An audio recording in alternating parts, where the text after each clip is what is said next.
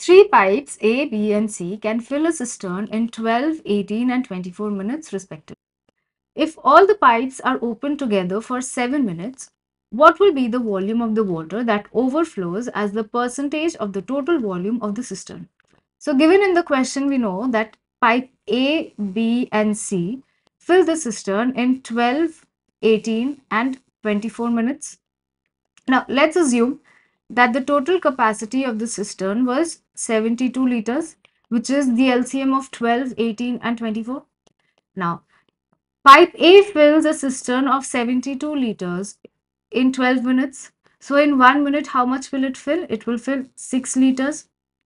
Similarly, B will fill 4 liters in 1 minute and C will fill 3 liters in 1 minute.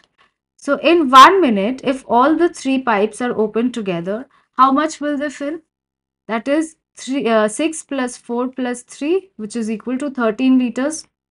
Now, it is mentioned that all the pipes are opened together for 7 minutes.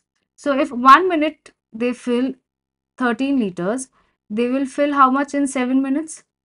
13 into 7, that is equal to 91 liters. But the total capacity of the cistern we found is 72. So overflow is of how much?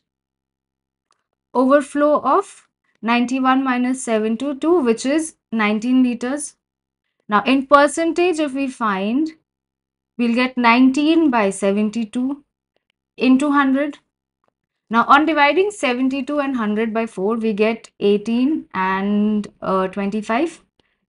19 into 25 will give us 475 by 18.